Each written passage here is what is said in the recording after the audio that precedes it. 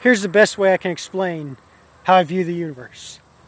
You and I are the universe itself, forever recognizing infinitely many fragmented aspects, subconscious aspects of ourselves, moment by infinitesimal moment. We are the universe looking at itself. We are the universe observing itself moment by infinitesimal moment.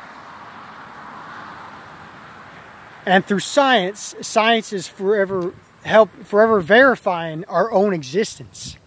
That's how weird the universe is. That we are the universe manifesting infinitely many fragments of ourselves moment by infinitesimal moment. That we view ourselves, that people, events and opportunities, they mirror our state of consciousness, our state of focus, whatever we focus on. That's what's being revealed through and around ourselves, relative to ourselves.